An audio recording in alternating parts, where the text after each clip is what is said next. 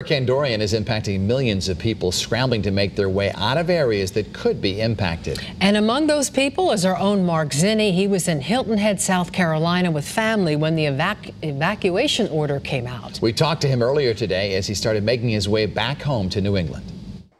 I think the oddest thing, and it was eerie really in some ways, it was eerie to see people driving on the other side of the road this morning. That is something I had not seen before.